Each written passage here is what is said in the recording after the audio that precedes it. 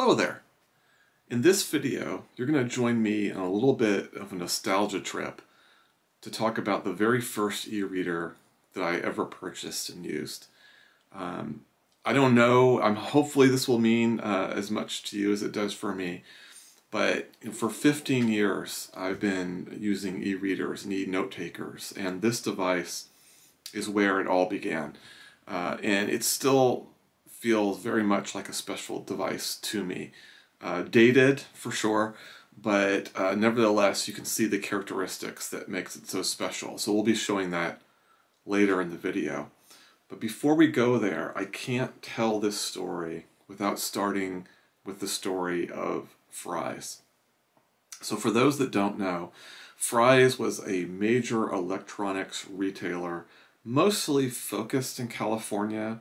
They did have stores outside of California. They had a couple in Arizona, for example. They were also in other states, mostly near the West Coast, although there were a few in Texas and Georgia, I believe. I only visited a few of the stores here in California myself. And it was a magical place. There's nothing like it anymore. Fry's doesn't exist. It did go out of business with COVID, although COVID was really the last nail in the coffin, if you will, related to Fry's. It was kind of not doing well before COVID. And in fact, there are a number of videos on YouTube that talk about that. And you can see, the shelves are becoming more bare in these videos. It's somewhat depressing, but interesting at the same time.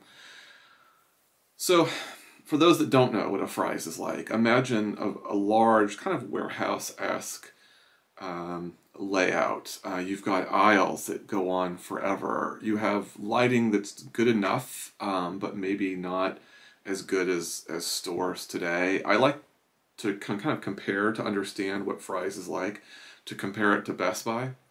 Best Buy really is kind of the last major electronics retailer that seems to be hanging around, at least near where I live. And there's a lot of, and Best Buy is nothing like Fry's. Fry's was way better than Best Buy in every respect. Well, except for one critical one, which is Best Buy's around and Fry's isn't. But let me just give a couple points of comparison. So if I go into a Fry's, there's going to be a lot of people that work there, and they will pay you no attention whatsoever. You can flow through. No one's even going to say hi for the most part, until you need their help. And if you go up to someone in a Fry's and you say, "Listen, I need some assistance," very helpful at that point. So they ignore you until you need them, and then they're there for you, which was fantastic. You go to a Best Buy, it is the polar opposite. Walk through a Best Buy for 20 minutes.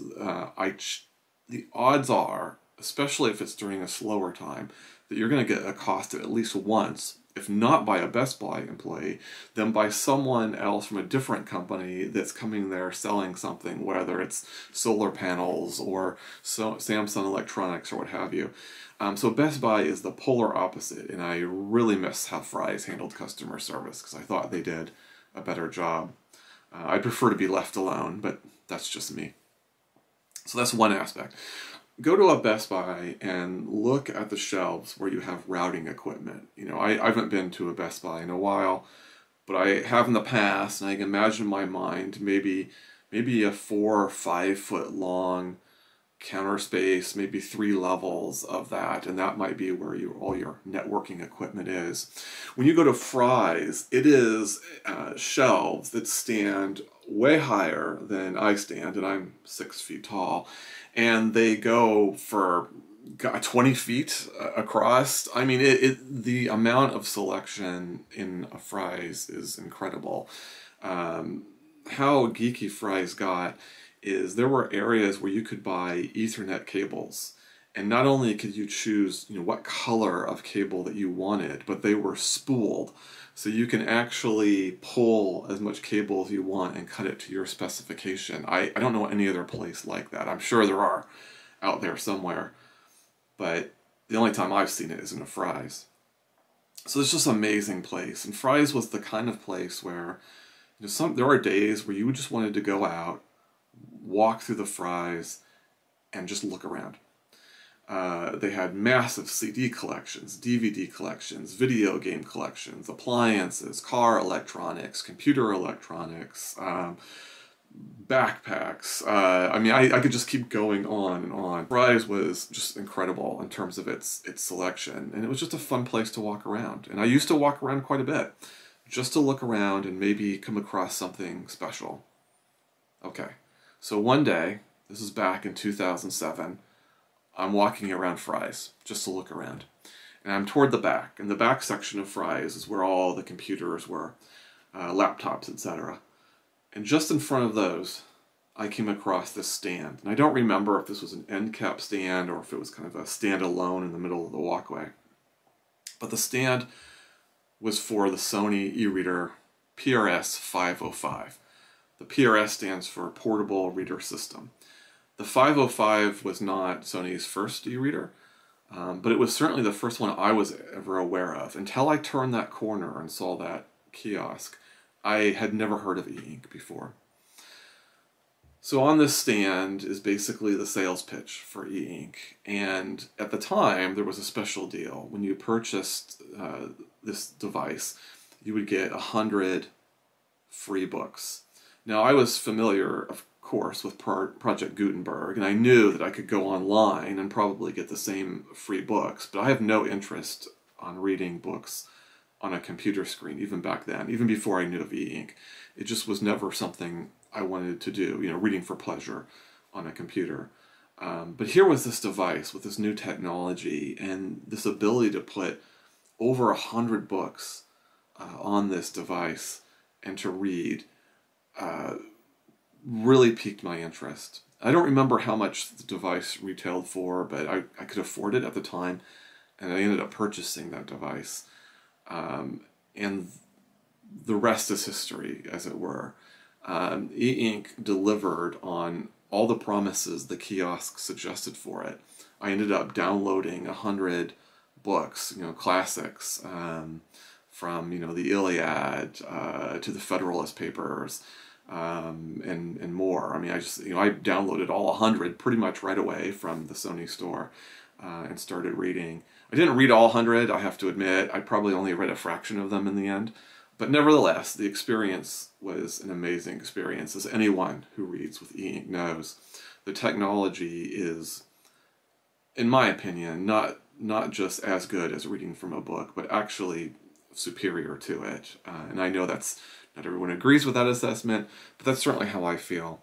And so for me, my love affair with eInk, and eventually with eInk note-taking, it all started in this Fry's with this particular device back in 2007. So what I'm going to do in the next part of this video is I'm just going to show off the device a little bit. It's not a complicated device. It doesn't have all the levels of functionality that we're used to with e-readers, or certainly didn't have e-note-taking back then. But hopefully give you a sense of what this device was, and if I can, and I don't know if I'll be able to, but try to convey to some degree how special this device was. I have never turned back since buying this device. The minute I've read my first book on the PRS-505, I've always favored eInk to read, and that continues to this day. So it's a very special place for me, and hopefully maybe for you this will be familiar as well if you've had the PRS-505 in your past, and if not, I guess it's a bit of a history lesson. Anyway, let's go take a look at the device, and I hope you enjoy it. Okay, so let's start off by looking at the case that this device came in. Now, it's not really customary for me to save cases, and in fact, I didn't save the case. This actually is a device I actually purchased from eBay. I gave away my original device, something I regret, but nevertheless, I never saved the case anyway, so in order to get a case, I would have had to have bought another regardless. So the version I had was blue, which actually had a bit of a purple hue to it. I wish I had it because it was really an impressive color. This one is silver, as we'll see, and those were the only two colors that this was sold in. Here's the front of the box. turn it around and we'll look at the side there. Classic Sony where, oops, make sure I get that in the focus, where just a ton of geeky technical information. There's nothing wrong with that, of course, but one wonders if that approach would have been different if Sony had been a little bit, if they had been as good on the technical aspects as they, or the marketing rather, as they would have been on the technical aspects. Because Sony was first in the e-reader space before Amazon and the Kindle. But when we think of e-readers, there's the top, we don't think of Sony for the most part, unless you happen to be someone like myself that was there and had purchased a Sony device early. We think of the Kindle. Just another great example of how Sony does such an amazing job and is such a pioneer in certain tech spaces, and yet only to find that someone else swoops in and basically takes the market over. You know, the Sony store, actually, where you purchase books from on this device, actually closed almost a decade ago. Not quite that long, but it was there. It was there before the Amazon store was. That is the Amazon store for the Kindle, not Amazon as a bookseller. But they just couldn't make it work when their competitors did. So just a sad story. So the Sony store was actually one of my favorite stores, and it's, you know, objectively wasn't any more special than bookstores of today. I just have a particular nostalgia for it. Anyway, let's move on to the device itself. And this one, the silver one, came with this really nice brown cover. And there you can see, oh, hopefully we can get into focus, the bottom of the device. I don't know if the camera's going to pick this up very well. Oh, there we go. You can see just a plastic tab right there on the left. That's important. I'll talk about that in a second. We'll look at the side, just a smooth edge there. And there is the top where your SD cards go in, and they have 2 slots for that. One note about the cover, this cover is really one of the things that made the Sony device so special. We're starting to get to that point among e-readers and other gadgets where covers are becoming more, retaining their functionality, but are less in the way. So old school covers, you know, over the last 10 to 15 years, were all about covering up the device, which is unfortunate, right? Because there's so much thought and design that goes into these devices. So the ideal is to have covers that perform that protective functionality, but allow you to admire the device. And this cover, as we'll see in a second, does. We are in a state now where, thanks to magnets, magnetic covers, etc., that we're starting to see covers kind of do that, where they allow the device to shine and still have that functionality. But that's relatively new. Sony was doing this 15 years ago with this particular device. So it was extraordinary then, and it really holds up now. If you open up the cover, one of the things that you would notice if you're holding the device is that there are magnets in the cover, and you can't see them, and you're not even sure they're there. But when you bring the cover to a close, you get this nice snap. Just a really neat, visceral feeling that just added to the special nature of the device. And it's magnets on both sides, so you can see the device actually kind of acts almost like a page in a book. So really nice aesthetics from Sony on this, and it just added to that special feeling to have those magnets and the feel of the leather. It's nice and soft. Really neat. Now, one of the things you can't do is you can't take this front page and fold it back. It's just too tight for that. You just get too much resistance. So how I used to read is I would either hold it with my left hand, and it was perfectly comfortable to do this, and then I could use my thumb to advance pages on this disc here, or I would hold it with my right hand, and then you can use these buttons on the side to advance pages. I think you'll notice right off the bat that this is a button-heavy device. This particular device was just before touchscreens started to become available, so the buttons were absolutely necessary for navigation. Let's go ahead and boot this thing up. I'm going to go to the top, and I'm going to just pull the slider over. There we go. Pops right on up really fast. Here we have a menu. I don't know if this is the core menu. Let me go back. There we go. That's actually the first page of the menu. There we go. Where you can have access to your library. You have different sort options. It did allow for audio files. It also allowed you the ability to read PDFs, and you could move files back and forth using one of the memory cards on top with your computer. But let's go ahead and look at the samples. So it came with 10 samples, and here's some examples. Well, actually, these are all the samples because it numbers 1 through 10. And we'll open up Game of Thrones. And we'll just start reading. How do I do that? I think I click 1. Boom, you're in it. I'll just do some examples of page flips.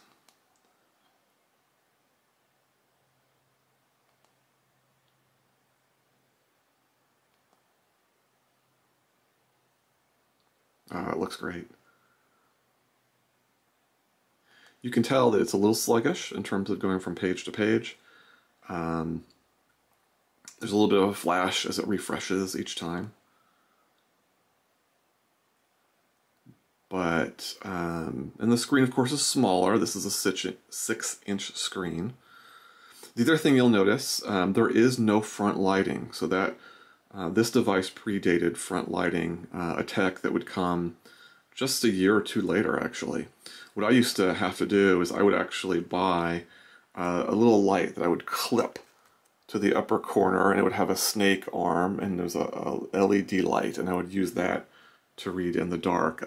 Pretty archaic compared to what we're able to do today, but back then that's essentially what I had to do. Again, if I use this button down here, I can still advance pages. I'm pretty sure I could change the font size. Here's a magnifying glass. Let's take a look. Yeah, there we go. Maybe go in a little bit further.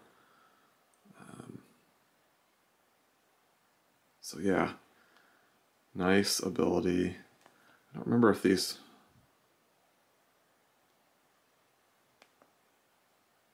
I'm not sure what this button does. And this is the bookmark button, if I remember correctly. See, there's a little bookmark up there. You have to remember that this is the device, there were no e-readers for me before this. There were e-readers that predated this particular device. This was not the first one on the market, but this was certainly the first one I was aware of. And just this ability to read books. I think the box, somewhere in the box, it says you can put about 120 books onto the device, which is just, at the time, extraordinary to think that all that would fit in a form factor like this. If I press this again, it'll go back. So you'll notice that down below it says small for text. You click it again, medium, and then finally with large. So it had the 3 modes. Again, this turns the pages, bookmarks it. This takes you to the menu. So it's a lot of buttons, but it's actually not that complicated to learn. And yeah, what an amazing device this was. It obviously does not sleep when you close the cover. You have to flip the power button on top to do that, like so. And there's a view of the back of the device. If you compare this device to modern e-readers, there's nothing superior about this, although I would argue that there's still something special about the case and its presentation and how much it tries to emulate and bridge that gap between a book and an e-reader, which is something that Sony even gave up on after this device. I don't believe they used this type of cover subsequent to the 505. But nevertheless, if you look at it strictly from the perspective of the e-reading experience, you know, we have higher resolution text. This was, I can't remember what the DPI was on this. I want to say it should be somewhere on the box. I think it's in the hundreds though. Let's see.